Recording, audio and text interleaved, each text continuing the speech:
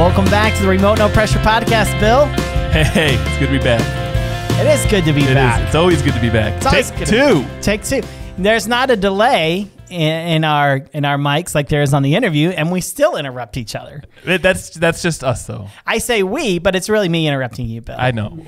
So this is...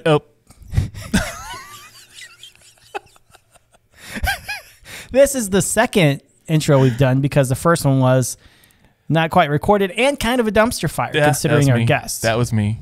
Well, no, it wasn't a dumpster fire because of our... considering... No, it was a dumpster fire because considering our guests, like we have to put on... We're trying to be professional here. Trying to be very professional. And I'm not even being very professional. I'm screwing things up with hitting the buttons and...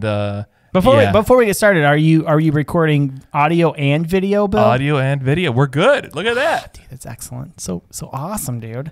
And before we go too far, you should probably talk about our sponsors. See, and that's the thing, Bill. You're staying on top of things. You know, I'm going to pull up our sponsor, but I've got nothing. But see, it was when you missed the cue because, see, we have been trained in this particular ad. There's a certain spot when I say drum roll, please, and you go, but that's not a drum roll. Nope. But for like weeks, you missed the cue. Altogether. And then the last episode when I'm like, drum roll, please, you actually got it.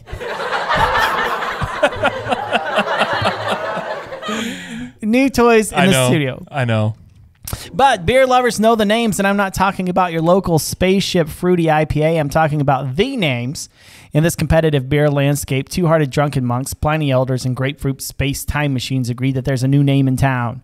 It's the International Beer Challenge Award winner of 2020, Bend, Oregon's Craft Beer Award winner in 2020, one of the top-selling beers in Whole Foods. This unbelievable IPA only has 70 calories, and drum roll, please. Oh, son of a... It's not alcoholic. I love craft beer, and it's hard not to when you live in Michigan, but I've had to cut back. Nothing takes a harder toll on my body like a local craft IPA, although some people claim that Dad Bod is so hot right now.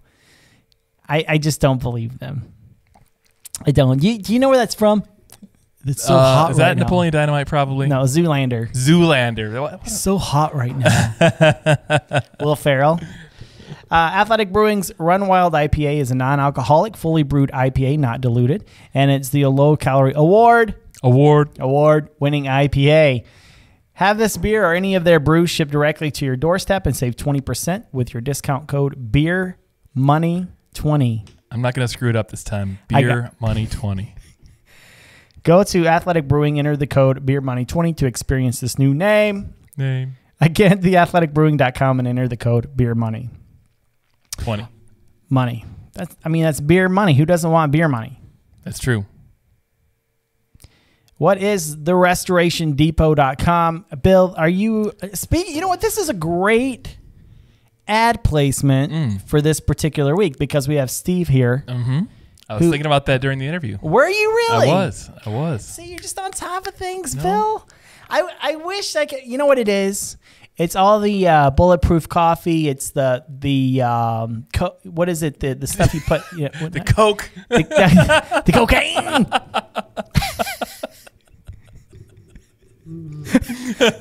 We have a professional guest. I can't talk about that kind of stuff this week. Mm-hmm. Okay, we can't talk about that kind of stuff, Bill. But I'm really happy that you were aware of this particular thing, but. You do meditate occasionally. Occasionally, yeah. Right. We talked a little bit about this, but the restorationdepot.com, therestorationdepot.com provides a one-stop shop for virtual wellness services that supports emotional, social, physical, and intellectual well-being of individuals. So, if, for instance, you want to do meditation, and now this is really far out there, okay? And I'm not kidding, and everyone needs to go to the website, therestorationdepot.com, and click on it because you too could learn to play Spirit Djembe. Spirit Djembe, you say? Djembe. It's spelled with a D. Spirit Djembe. Silent. The Djembe. So you like that's something that was really big in like the 90s, maybe early 2000s. But evidently it's some kind of spiritual instrument, and you can learn how to play the djembe. There's other things you can do too, But the djembe class actually kind of caught my eye. Do you think I should bring the djembe in, just show you my progress, kind of how things are going? Not at all. Let's talk about your meditation skills. Okay, but what if I conjure up some kind of spirit with my djembe? Is that what you want to be promoting? No. I used to have a djembe, though. It had like the African colors on it, you know? Wow, yeah. And I used to play it. Remember the early 2000s? Some of those bands would always bring in a djembe. Just a djembe and maybe a hand cymbal. Yay! But I like the djembe. It's like 3 drums in one. And who knew it was like a spiritual instrument?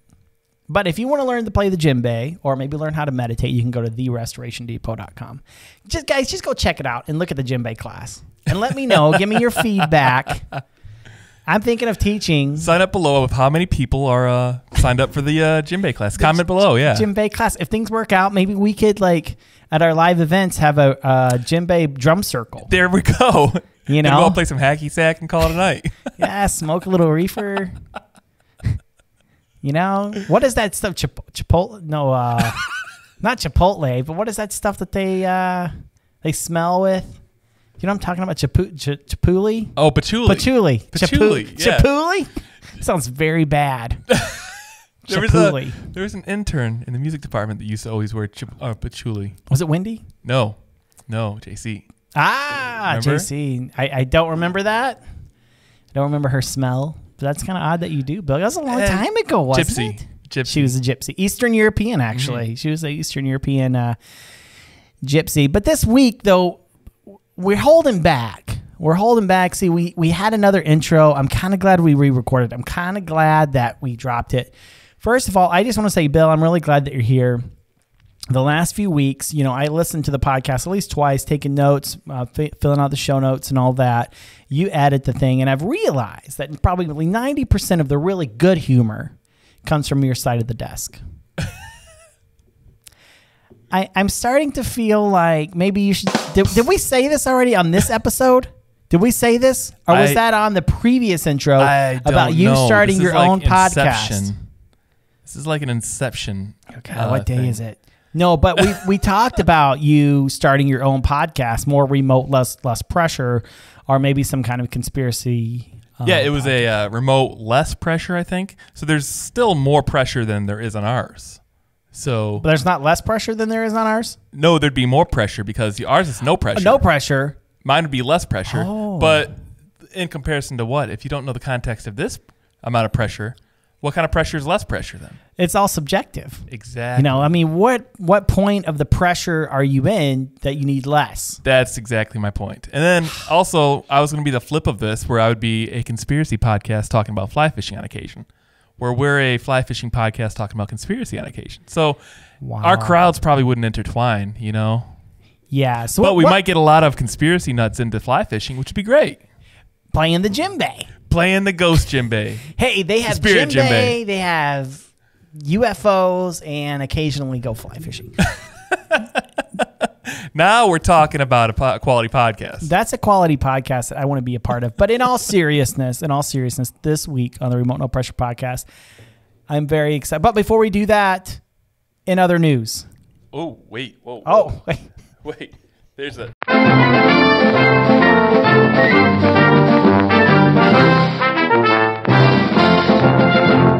Man shares FBI tip, in quotes, FBI tip, just the tip, for getting someone to say yes to any question you ask. A TikTok user has gone, okay, so this is kind of bush league, okay?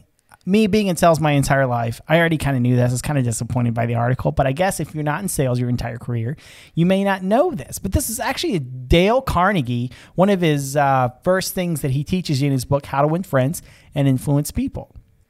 Okay, but they act like this is all cool and stuff. And like I said, I was kind of disappointed when I read it. But man shares FBI tip for getting someone to say yes to any question that you ask.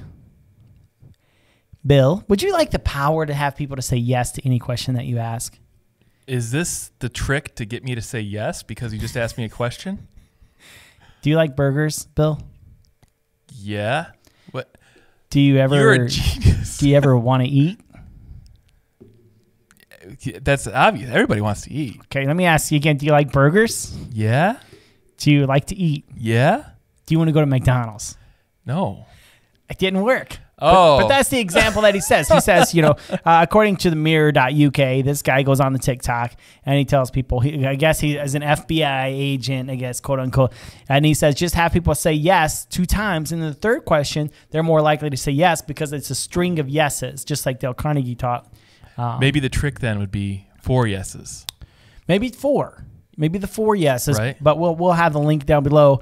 And you guys are free to comment. How many yeses does it take before someone will say yes? I wish I'd known that back in the bar days when I was trying to pick up women. Like 4 yeses or even 2 yeses. No yeses for me. Are you talking about yeses or drinks? Several of the. I forgot where we were. That happened a lot too. How many drinks before she says yes? I digress. Hey, but below you can find the link to mirror.co.uk to the article. And you too could find out how to get someone to go to McDonald's with you. Because who doesn't like going to McDonald's? We should go to McDonald's. You know what? I think I'm going to go to McDonald's now. Hey, girl. Hey, girl. Hey, did you ever see a Dave Chappelle episode where he gets a job? He got a job. I didn't. Oh, dude, you got to watch. It's hilarious. They talk about how McDonald's pulls people out of poverty. It's really funny. I highly recommend it. But this week on the Remote No Pressure podcast, I'm very excited to have Mr. Steve Ramirez. He wrote the book Casting Forward. He considers himself the Texas Buddha, which he says tongue in cheek. He doesn't demand that we call him that or anything, but he's just kind of like that namaste guy, he's relaxed, but he can kill you. That's what's interesting. Bill, do you think you could take him? Me? Yeah, you, dude. I mean, maybe. No, there's no way because he was military and I was not. At our first live event in Texas, we're gonna do like a ring where you like get up against Steve Ramirez. All right, let's go. I can take him. No, but just to read some of the things that he has here, some of the people that wrote the forward. We have Kirk Dieter, Ted Williams, Chris Wood, our friend Bob White also did the illustrations. I mean, it's he talked a lot about how he's happy because it sold so many, can touch so many people. But I think the reason that it sold so many is because his crew is so awesome. Like the people that he surrounded himself, and like people say, show me your friends, I'll show you the future. And that's what I learned at Amway. But no, I'm totally kidding by that, by the way. Quick Star. No way. So I sold Mary Kay for a brief period of time. Got myself a Cadillac. I got myself a pink Cadillac. Faces take you places. That's what they say. Faces take you places. But now I'm very excited to have Mr. Steve Ramirez on the show talking about his book, Casting Forward with Lions Press. Welcome to the podcast. Let's light the fire.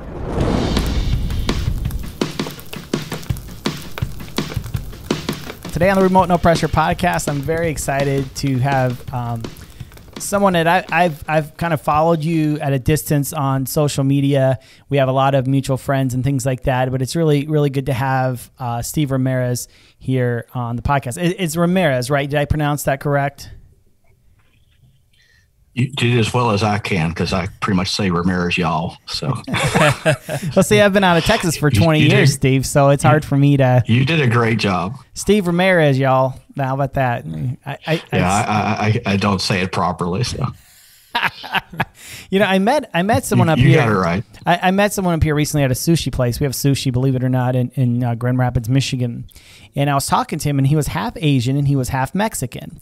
And he acted like that was some kind of novelty. But I'm from Houston. Everyone's half Mexican and half Asian in Houston. You don't know what anyone is, And 3/4 of them, their last name is Ramirez. Right. So you think I'd be able to pronounce that by now. So, but thank you so much for. It's like when I was in West Africa. Did you live in West Africa? I did. And, there's certain names there. They named their children in the area that I was in by the day of the week that they're born. Are you serious? And so a lot of kids seem to be born. Yep. A lot of kids seem to be born on Monday. If you yell coffee in parts of West Africa, everybody turns around. So that's pretty much the same as Ramirez here. You're telling me though, your name is determined by the day you were born. So you got a 1 in 7 chance that you're going to be named the same as someone. That's crazy. That's wild. What's the logic? Did they ever share the logic with you, Steve, or was it just kind of like, yeah, it's just what we do? It's what we do. That's what we do. It made as much sense as some of the things that we do. No idea what you're talking about. Well, this week I'm really happy to have you, Steve. I wanted to talk to you a little bit about your book, Casting Forward, with Lion Press, correct? Am I correct on that? Yes, Lions Press. Lions Press. Lions Press. And you had some good feedback. I mean, you had Kirk Dieter on there that gave you an endorsement there that wrote some, several people wrote some very nice things about you. Illustrations by Bob White, who is one of my favorite people I've ever met in my life. But Me too. How did this happen? How did this book happen? How did it come about, Steve? Well, this book came about because my daughter and I ended up I had been writing for years, and writing's just part of who I am. I can't, if I'm not writing, I'm not breathing. So, but she got to a point, she finished her bachelor's degree at Vanderbilt, and I was just went through another situation where if you've ever worked for government, sometimes the politics changes and suddenly the funding shifts. Sure. And everything you've worked on for 5 years is just gone. And she said to me, so Dad, what are we going to do? And I said, we're going fishing. We're going to fish for a year all over the hill country, and we're just going to let life unfold. And we did. It all worked out. It always does. So, but part of it is my passion for the Texas hill country, that I wanted to write something about the hill country.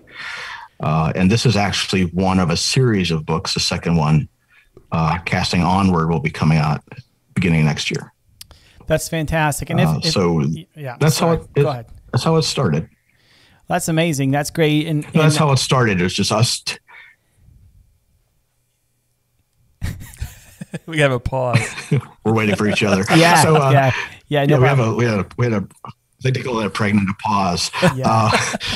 We just decided, I decided we're going to hit every major river in the Texas hill country, all the ones we haven't done, all the ones we have done. Uh-huh. And, but the other thing about this is I really loved it when Ted Williams wrote the foreword. He sent it to me and I read it, and I am not afraid to say I teared up a little bit because he nailed it. Wow. I'm a writer that fishes. Uh-huh. I'm not an angler that writes. And This is a book that has fishing in it, an adventure, I hope, but it's not just fishing. Yeah. It's about what we're going through now. Mm-hmm.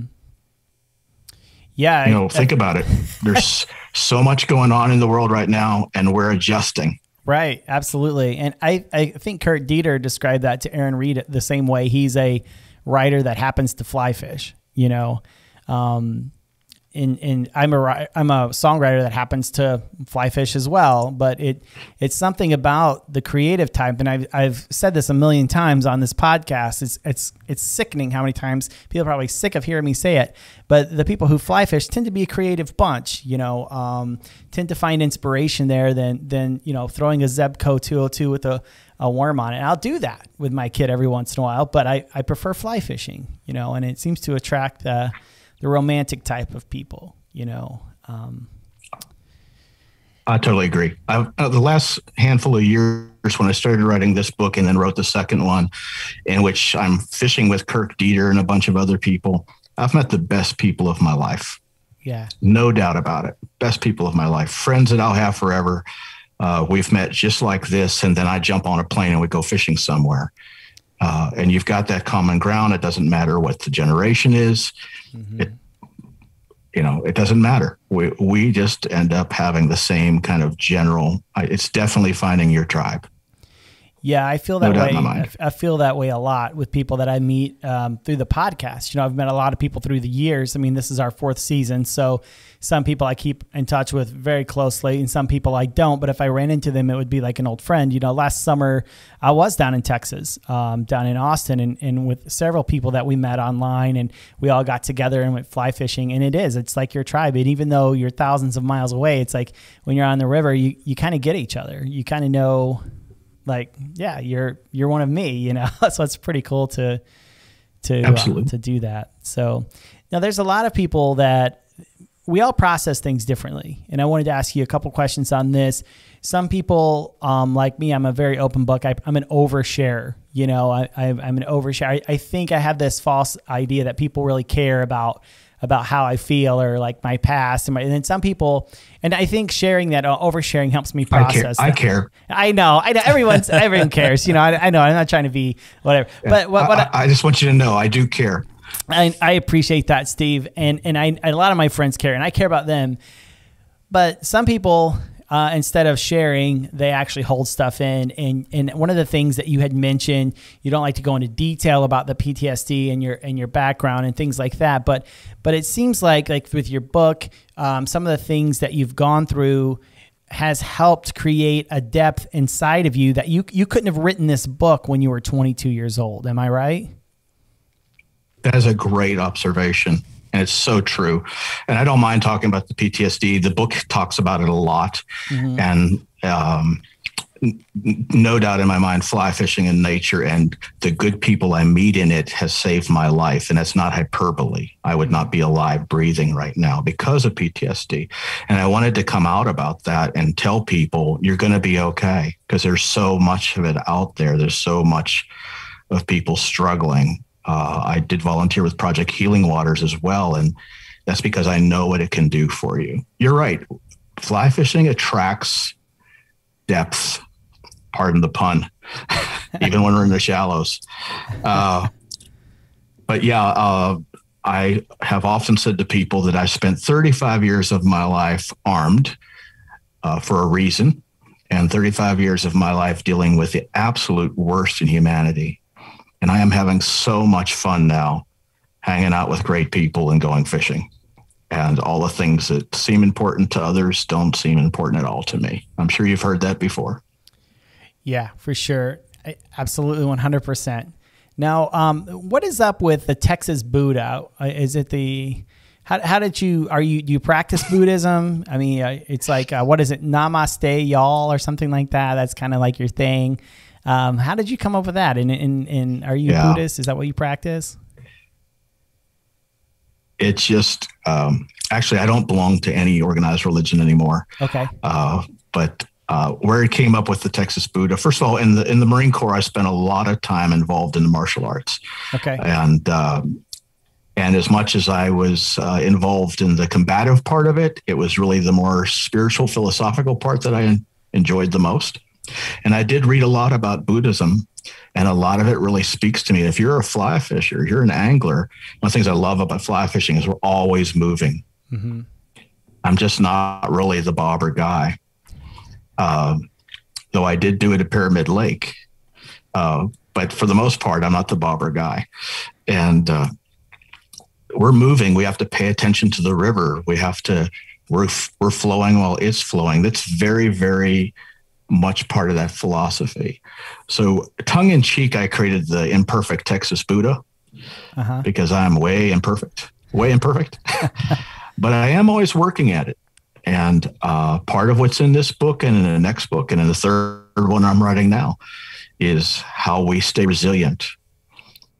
You know, as a Buddhist saying that I posted today, actually, that, and I'm going to butcher it, but I said I was imperfect. You can sweep the floor as a slave, or you can sweep the floor as a free person. It's really your choice.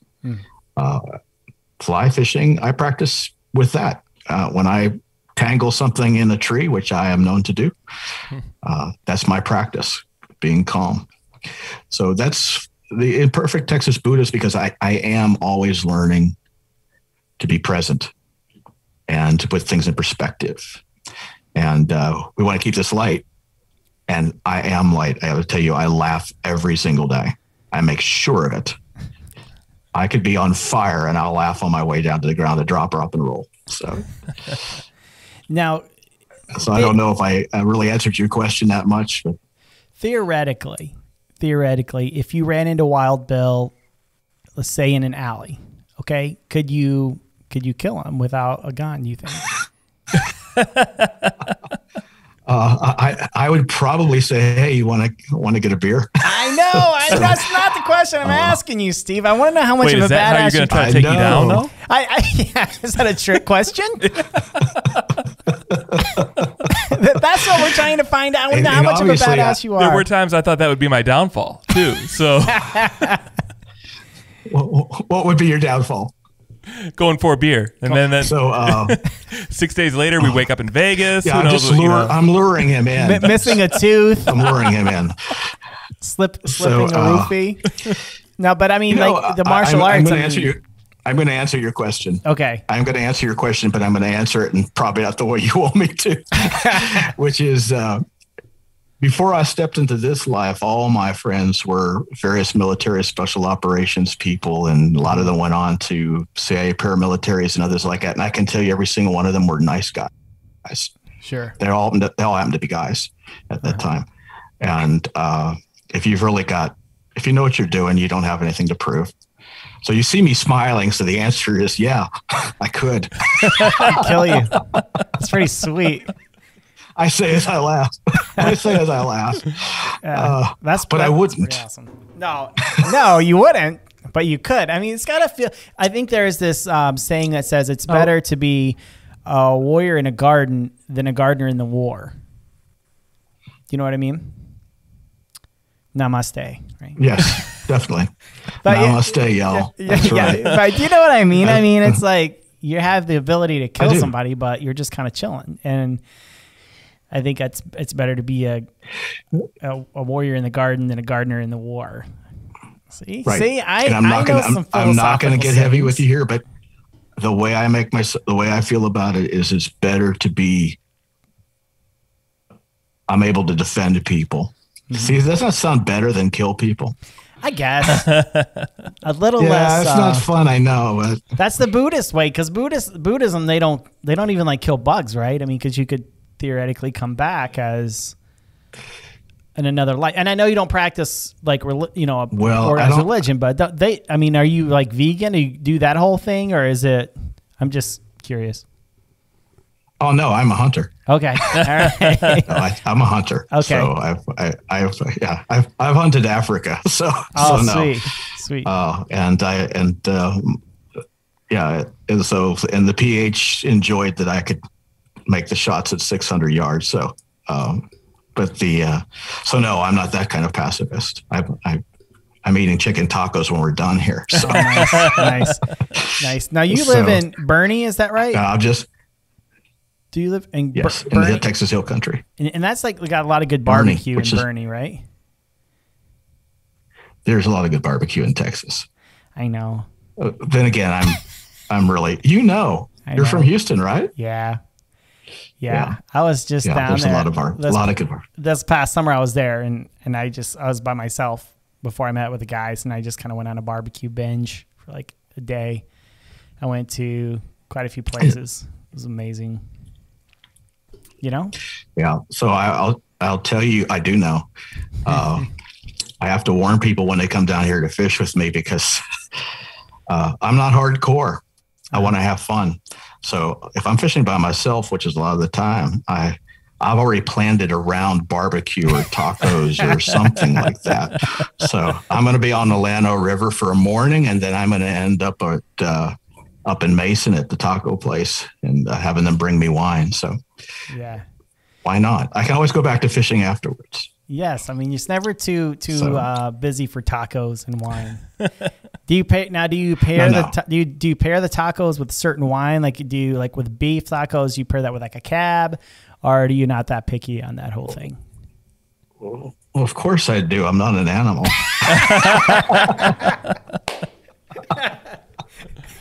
So we should, instead of doing shots like we did with Aaron Reed, maybe we should have did tacos and like a wine pairing.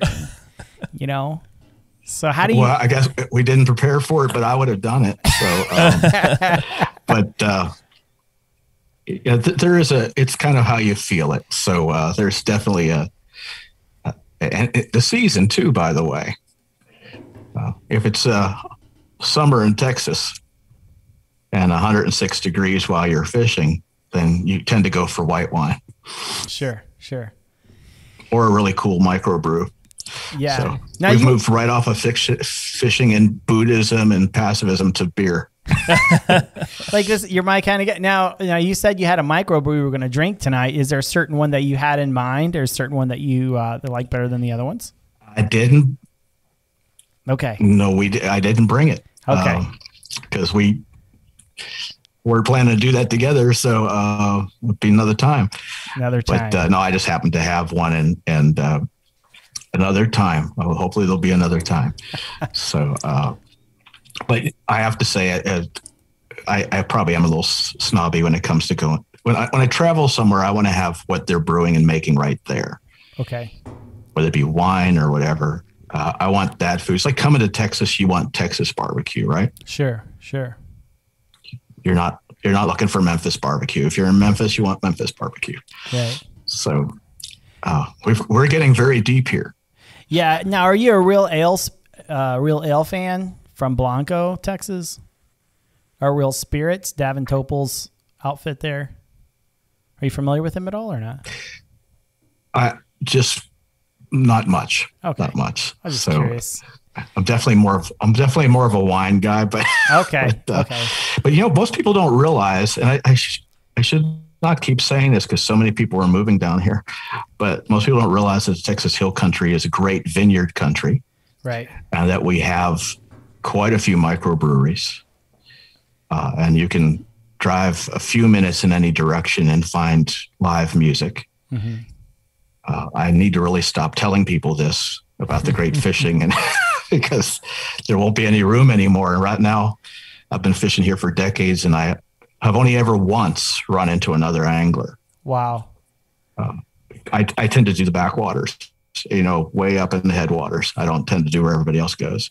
And I ran into another angler on my favorite spot one time, and I felt like someone was with my wife. I just looked at him like, what are you doing in my fishing spot? So, well, I was down there, like I said, last summer. I think you get what I'm saying. Oh, absolutely. 100%. Fishing down there. Like I said, I grew up, I spent summers at camp in the Hill Country in Kerrville, Camp Pearl Wheat for anyone that's ever been over there. So I would spend my summers in the, there, and then we'd always go to New Braunfels a couple times in the summer, but I never really grew up fishing there. And one of the things when I was back there this summer as an adult, as an angler, it was really frustrating just trying to find access to water, because everything is, private there, especially, on the Kamal and all that. Like it's really hard to like just get on the water. Is that the case like all throughout the Hill Country? A lot of it's private, and can you speak to us a little bit about that? Because we had just such an abundance of access in Michigan. It was very frustrating to do that. Right. Yeah, I actually wrote a whole chapter on that in the book. One of the things I'm really pushing for is we need more public land in Texas. And I'm really worried that if we don't start changing that in the Hill Country right now, all you're going to have is rooftops. So, but it is a problem. And there's a part in the book, each chapter is named after a river. And San Saba, one of the things that came up in that was the lack of access to get to that river. The other thing is how it's drying up. But I kept going to places where you're supposed to have access, and there was barbed wire across the river, which is not even legal for them to do. But when you got to places where there was access, people were not treating it well. So I found a place and people had thrown their trash there. And so I understand why these ranchers do that.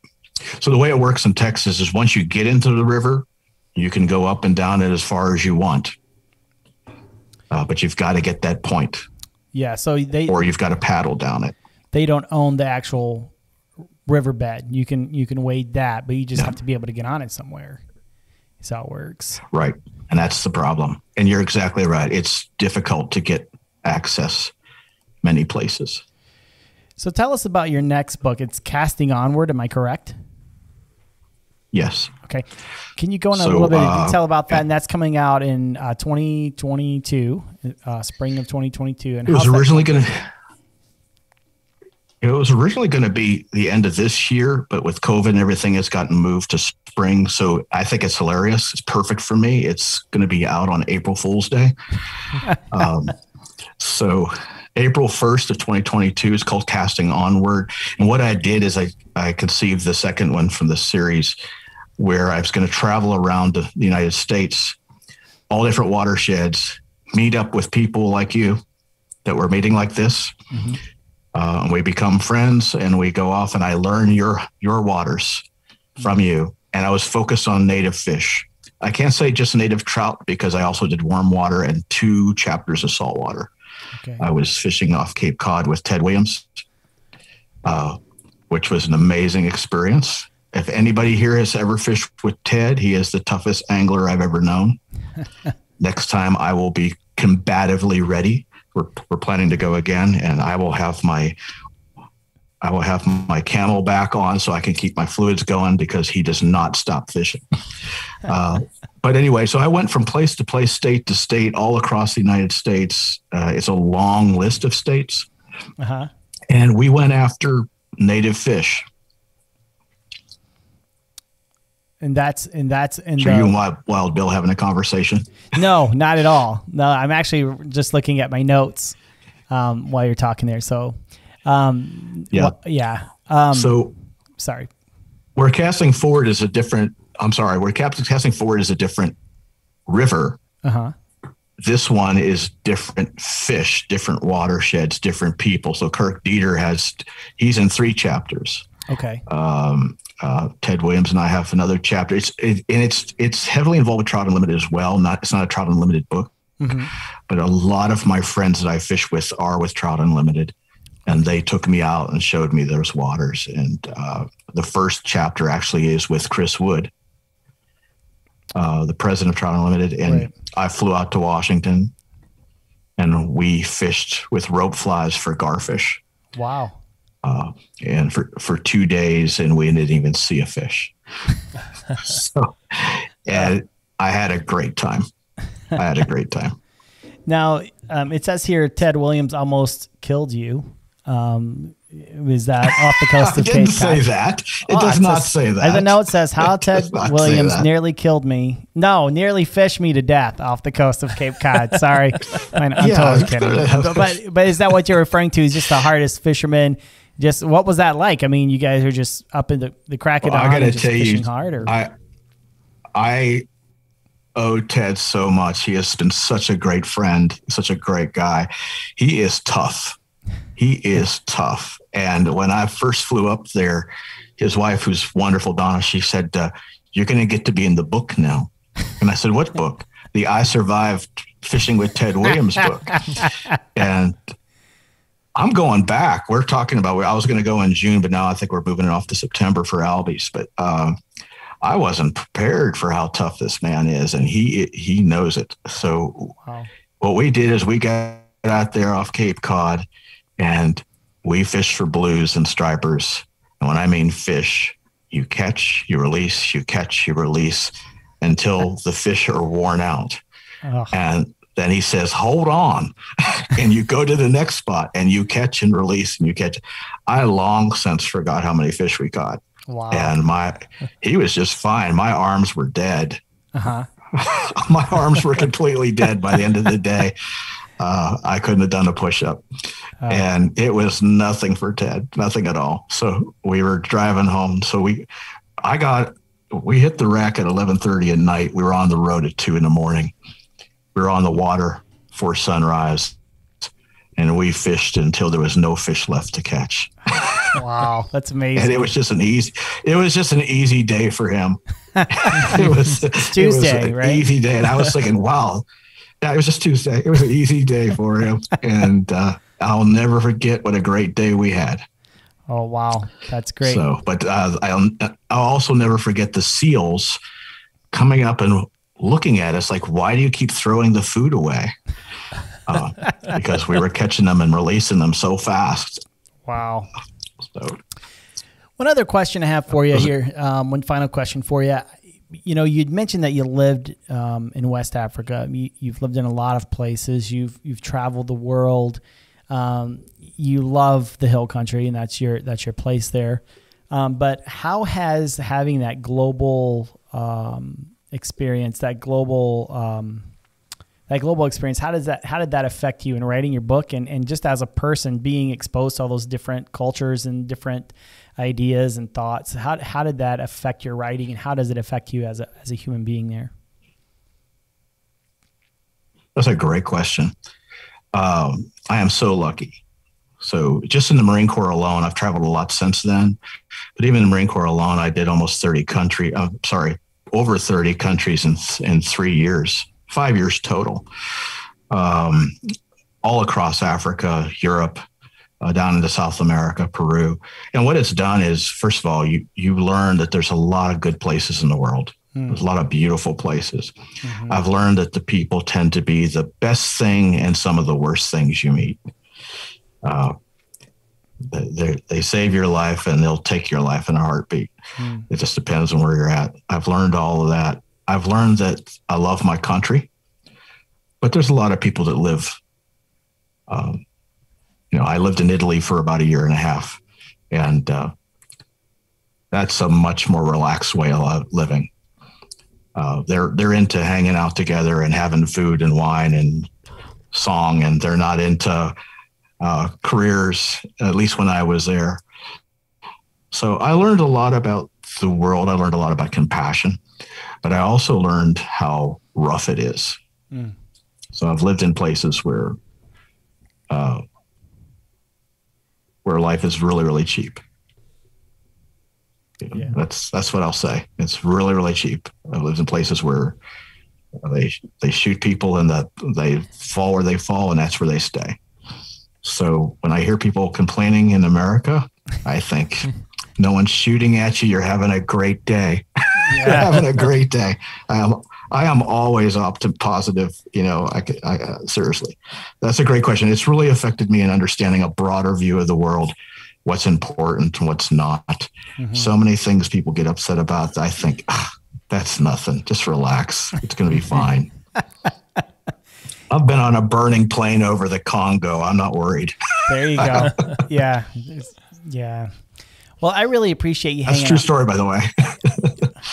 Okay, so let's talk about that. So tell me what happened, because I'm not going to just let you go like that, Steve. So you're on a burning plane on the Congo. Was it in the military, or was this like a commercial flight? I was in the military, but it was a commercial flight, though. I was in the military.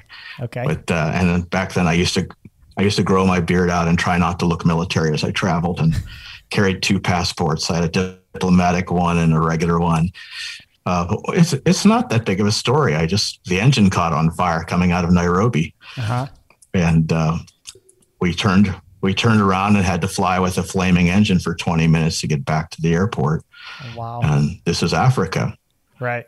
So what I mean is we sat on the tarmac for over 3 hours while they fixed that same engine, and we took off on the same plane to cross the Congo to Yaoundé, Cameroon. See, that's the story. We flew across the Congo.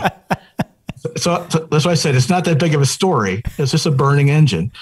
But oh, wow. Of course, everybody praying all the way down wasn't so helpful. Yeah. But even then, I said we're fine. If I can live through this, God, I will do anything you ask me to. Well, hey, I really appreciate it. I'm going to die. I'm going to die really stupidly. So anyway, I really appreciate y'all inviting me. Yeah, for sure. If people wanted to find out more about your books, wanted to find out more about you, could you just give us a link on where they could find you and your books and what you're up to, Steve? Sure. I have a website, which is just SteveRamirezAuthor.com. Okay.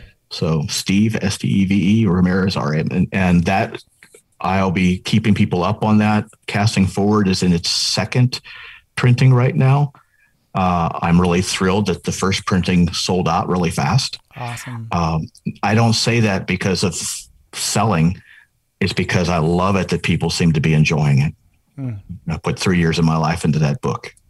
So I love it. I'm getting letters from people saying that this book really helped me. That makes me feel good. So the website is a great way to connect with me. And I'm out there on social media. And as you know, I'm not all that shy about it.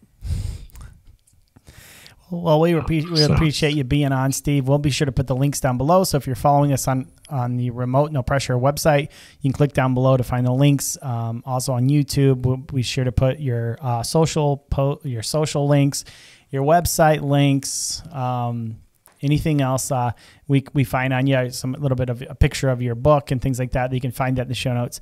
And I really appreciate it, Steve, and I look forward to fishing with you as well next time. Either I'm down there or if you're up here, we'll have to hit the river. But I genuinely appreciate your time, and I genuinely appreciate what you're doing for the community of fly fishing. Thank you so much. Thank you so much. I'm truly honored. I mean it for both of you. Thank you. You're welcome. Well, you have a great night, Steve. Thank you so much. Take care. Thank you so much for hanging out with us this week on the Remote No Pressure Podcast. Thank you to everyone out there for hanging out with us this week on the Remote No Pressure Podcast. Bill, thank you for hanging out with me. It's always a pleasure. You know, we got the 6-foot rule going on with the whole COVID thing coming on, but you know what? I'm just kind of glad that in the new studio, we're not right next to each other anymore. Yeah, especially right in the pinnacle of COVID. Right in the pinnacle. We were like right next to each other. Like, and I even got exposed with you. Yeah, I had it, but you didn't. You never got it, right? I think I got the what's it called? Not the vaccination, but what's the other thing? Antibodies? Yeah, I think I had it in February. Really? I think it did. Yeah, because I've gotten exposed like 5 times and I've never gotten it. And then I just had a negative COVID test. God, I hope I don't get COVID by the time this thing airs. That would be, well, you don't know. You don't know. No. It's a crazy time right now. Just peel that Band-Aid off and get it over with. Yeah. Well, thank you guys so much for hanging out with us. Be sure to go to RemoteNoPressure.com. Be sure to go to RemoteNoPressure.com to check out our merchandise, our shirts, our T-shirts, everything that's there. It's really cool. Bill, any final thoughts? Any last words? Oh, man. You totally threw me for a loop there. I did not see that one coming this week. I got nothing. Thank you guys for hanging out with us. Until next time, go fishing.